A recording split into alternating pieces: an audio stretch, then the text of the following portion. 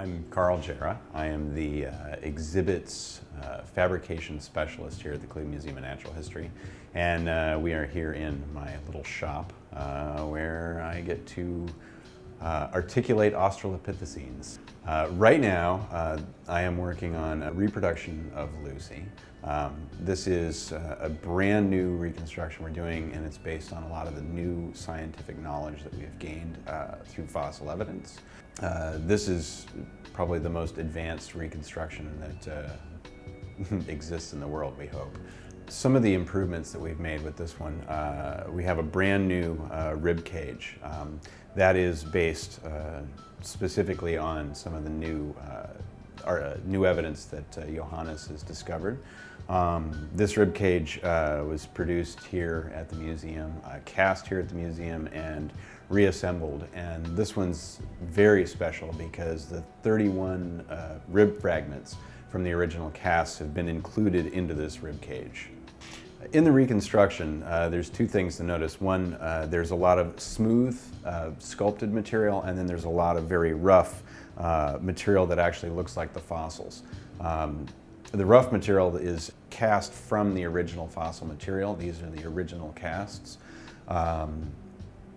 The reconstruction, which was originally done, I think, 1980s, is made up of this beautiful smooth surface in which they've inserted the cast fossil material. Now on ours, there's actually two additional parts that were not included in the original reproduction. In fact, you'll probably not find them anywhere else. Those we found down in the physical anthropology collection.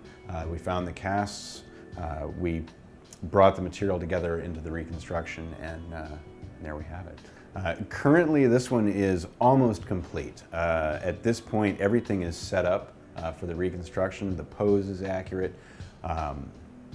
This just has to be disassembled now, be sent off to be painted, which by sent off, it just goes down the hall.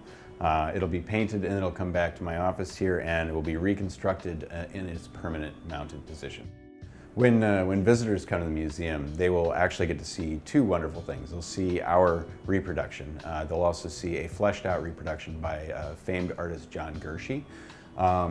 What's really cool about ours is it is based on the latest knowledge that we have from the fossil evidence. This is the most scientifically accurate Lucy that we know of. My name is Nicole DeBrennick. I am the casting technician for physical anthropology, and you are standing in my casting lab. I make all the casts that will be used for the representation, for the reconstruction. So I have all the original molds, and I made some new ones specifically for making the process better.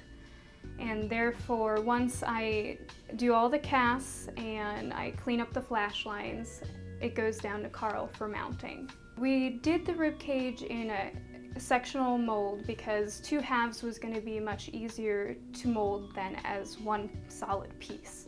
So therefore, we were able to have it self-ventilating and just come together better and just seam it, because it's such a large piece, it would be way too complicated as one. I guess the benefit, since Lucy originally came here to be molded, that we're going to have a very nice representation that is currently the most accurate that we have. So it's going to be very nice to have her up on display, and just pretty awesome that I'm a part of it, I guess.